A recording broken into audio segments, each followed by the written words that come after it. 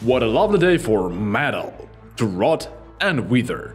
It's Corrosion Gun's overview featuring Sting, Wasp and Viper. Corrosion bullets are augmented with nanomachines that literally rot anything they come in contact with, including steel. First is inflicted immediately on heat. Even when you stop shooting, your target continues receiving damage until the effect wears off. This is handy against enemies that try to hide from you behind cover. Sorry, Hachi, escaping won't save you this time. You're already dead. Damage over time also stacks infinitely. Here, Bulwark received dozens of corrosion stacks from multiple enemies. It tries to recover the shield, but too late. Corrosion bots eat it from the inside. Unless medic arrives, Bulwark's death is inevitable.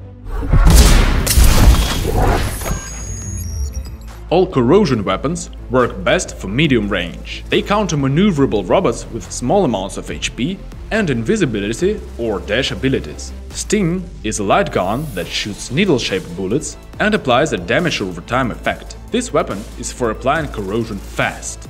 Sting empties the whole clip almost immediately and reloads quickly. Besides, dot effect works even after your robot is destroyed. Here, Little Mender seems to be doomed, but he fights till the end, and thanks to dot effect, Hachi is destroyed too. The revenge was never so sweet. Wasp is a massive kinetic gun, firing large shells. Although it shoots relatively slow, Wasp can deal tons of damage if used correctly. Moreover, dot effect works even during enemies' abilities.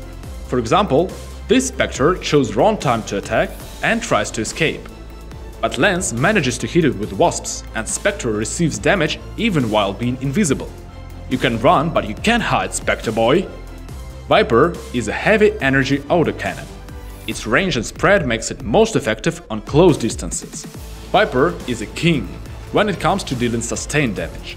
As any other autocannon, it speeds up if you shoot without stop. But it also applies damage over time from corrosion. Also, it passes through energy shields, which is a nice bonus. Damage over time is exactly that. Damage spread over time. And a well-timed repairer can negate it entirely. In this situation, Spectre got hit by Wasp. It runs to the friendly Wayland and survives. Well done, Doctor! Also, you can defend from corrosion with shields. Viper can't break through physical shields, so this Bulgasari is pretty safe. Just remember to turn with the right side. And Hachi can be fine with Sting and Wasp, as they can't penetrate energy shields. It's also useful to remember that dot effect applies over time, so sometimes it's better to go all in than hide behind the covers, especially when you have a lot of firepower.